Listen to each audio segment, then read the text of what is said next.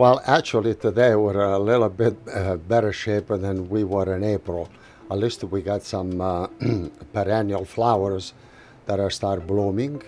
But more importantly, for the monarch butterflies, we do have milkweed, and that's where the female can lay the eggs, and then of course we feed them.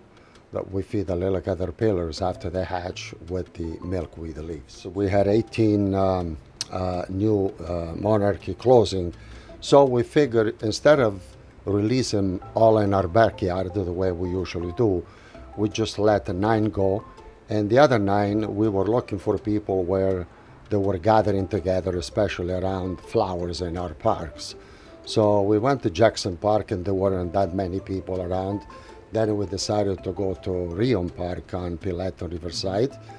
And as soon as I come out of the car, I just screamed to a bunch of people there that, you know, whoever wants to see butterflies taking their first flight, please follow us. Most of the kids who were around, they all wanted to have one of their fingers.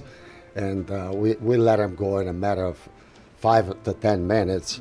They were all gone. But that activity, I think, is where we gear up in the future.